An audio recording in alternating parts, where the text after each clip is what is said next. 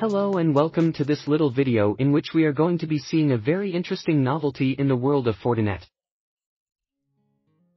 Starting with the Fort version 721, Fortinet introduces the permanent evaluation license, with which we are no longer going to have the limitation that every 15 days the image of our FortiGate evaluation no longer works. From now on we will be able to use our FortiGate team without any time restriction. Let's see on the Fortinet page that we are. First we are going to see this page where they talk about the Fortinet evaluation licenses, where they clarify that in version 2721 introduce a new permanent license system, which requires an account in Fortify.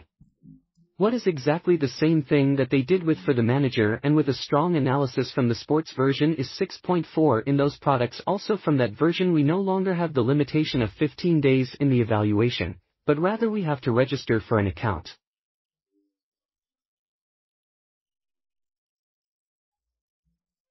Free such evaluation equipment, and from that moment on, can we use them without any time limit. If we see a little more in these characteristics, let's see here the permanent license, where we are going to find what are the limitations in this new evaluation model. The first thing they tell us is that we can only register one evaluation license for each Fort account, and something interesting that they introduced in this new version is that from now on we will be able to use it. SSL to connect to our computers. So far until version 720, always speaking in the evaluation versions, we did not have SSL, therefore we connected by HTTP. Starting with this version we will be able to use SSL HTTPS on our test computers. The hardware restrictions remain the same. We can use only 1 PU and up to 2 GB of RAM for these equipment under evaluation. And this is the weakest point, the saddest in this new one. It's the Madrid feeling that we can only use 3 interfaces, 3 fail policies and 3 routes, and we can't do anything about it. We have to abide by working with these limitations. Of course, we are not going to have any type or level of support, and we are not going to be able to count on fortification services. Basically we exchange the 15 days of the trailer license that we were used to before use.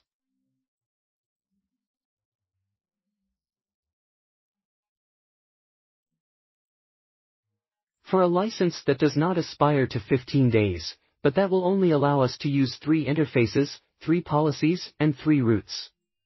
On the other hand, in item 1 we saw that we can only use 1 evaluation license for each FortiGate recount, but we can easily solve this, since FortiGate accounts are free and we can register as many as we want.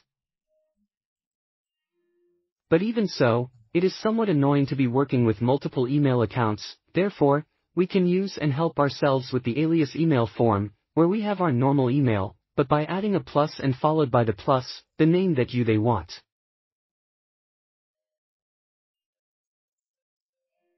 This counts as a new email account, but in reality they are using the original account, the one that does not have the most.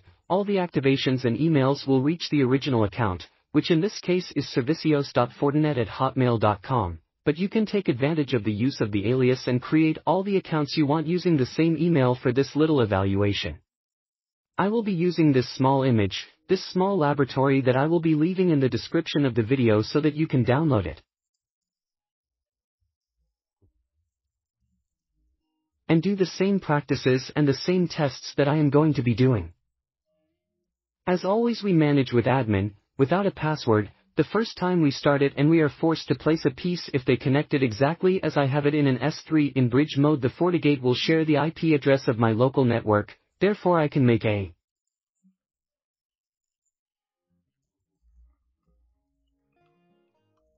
get system interface static tax pardon. And here we see in port 1 what IP address interface one of my local network took. I am going to copy this, and it is not necessary to manually enable access via HTTP because now it is already enabled. If we do a show system interface for 1 we see that HTTP is already there by default, but as I already told you in this new evaluation version we can also work with HTTPS. So we are going to log into our team for the first time. We keep it with the FortiGate credentials. And now we are going to find this window where it tells us that we have an invalid evaluation license, but now we have the option to load an acquired full license or enter evaluation mode. Here we repeat the limitations of this mode that only supports low encryption operations with a maximum of 11 PV hardware, 2 GB of RAM. Up to 3 interfaces, policy routes, and we don't have any kind of support. We use the account we created for this test. We click OK. Here it asks us if we are sure and that doing this will reboot the unit. We tell you that if this is going to connect over the internet, even our Fortify account will register and automatically restart the unit. Once the process is complete, the reboot begins. Once the computer finishes starting, we are achieved with the same credentials. And now we go to the normal configuration of a computer that is started for the first time. We accept all default values. We disabled this. And we already accessed our team. As you can see, it indicates that even so we are always with the evaluation license, but this time it does not indicate a date close to which it will expire. And if we access the licenses menu again, the reminder of the limitations of the evaluation license, but nothing else. There is no longer a deadline until which we can use the equipment, and if we go to our Fortify account and refresh, now we are going to find that we have a team. We can even see and compare. What exactly is it? The same serial number SD7. Low states. Does SDP feel? They match perfectly. Something that is very interesting to take into account when registering a FortiGate in our FortiGate account is that we are going to have access to download the firmware that we would not be able to access otherwise when we currently have a device registered in our for the cloud account.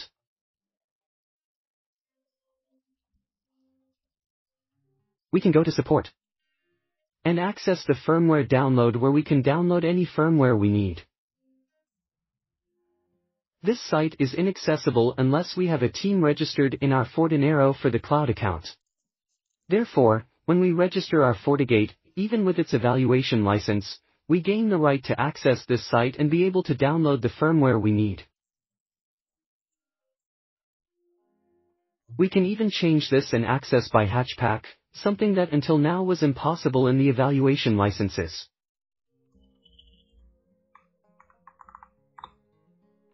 Of course, it will alert us that the certificate does not match this name, but it doesn't matter, we can now prove that we are accessing it safely.